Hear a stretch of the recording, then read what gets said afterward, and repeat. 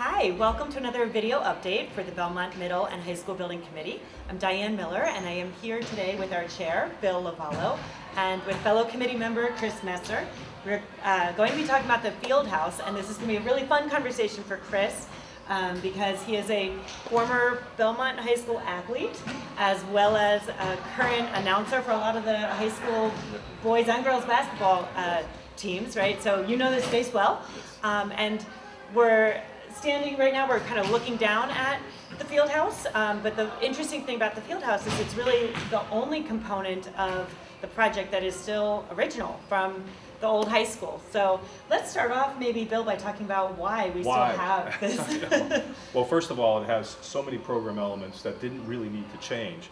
But when we look at our partner with this, which is the MSBA, Massachusetts School Building Authority, they have rules when they're funding these projects, and they said if you don't have, if you build something new, it can't be the size that we have today. And we all know that's quite an asset, Chris, as you were saying earlier. It's like you don't see this around the state too much. Same with the pool. So field house, you can't replicate that in the state anymore. The pool is not part of a school project anymore, so we have a pool, we just left it alone. So the idea of keeping this nucleus of the athletics and building around it was what we came up with, 2 phases. And we worked around the field house, so that's how the school got cited, actually by the field house. Great stuff. And so, yeah, so that's how, you know, it served the community for 50 years, and we're going to keep it for another 50 years. How's it been doing, Chris? Great stuff, Bill. Thank you for inviting me today. This is great.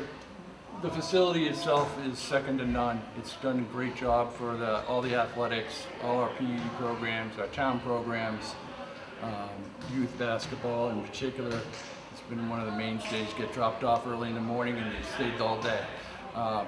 It's an asset to this town that is second to none. It's running civic programs from college fairs to other town fairs and events. So really think it's an asset and continues to be in the future.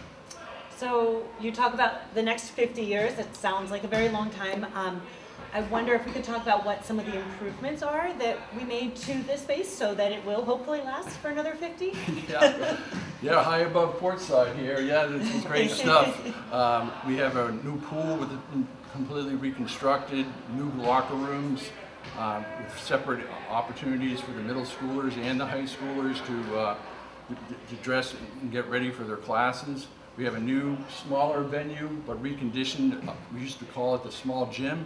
It's now up and ready, and volleyball is kicking off right now. New bleachers, all ADA compliant, and ready to serve the community when spectators arrive.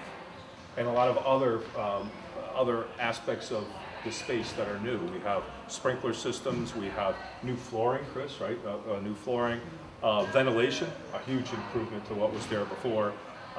We have a back corridor from our field house now that goes directly out to the east parking lot, which is will be the main entrance for all the uses. We have inserts for volleyball. We can see that, so they didn't have to wait them now. And we have curtains to separate the courts, so you can have multi-functions going on during school without disruptions. Oh, there's so much. We painted everything white. You can see how bright it is compared to what it was. We took the old paneling from that small gym out and painted it white. And then in the pool, all new tile. And, you know, the pool itself is the only thing that we retained, the actual basin. It was pretty remarkable too during construction to walk through the site, and there was our one little hole in the ground. But then you see the new tile on the floor and into the pool. We have a new gutter system that reduces wave action and pulls that chloramine gases away.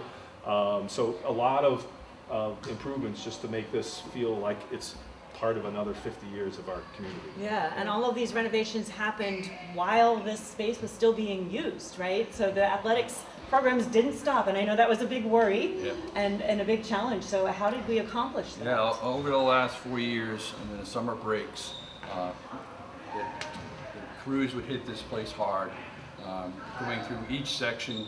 Renovations, if anyone has ever done a renovation knows that it's not easy work, and this section of and getting it cohesive and to tie in was a big achievement, and we can now use it this coming fall for all classes 7 through 12. Yeah, a couple of big things. We had the small gym that was temporarily transformed into the locker room because the locker room effort took way more than a summer, if you remember, it was a whole year.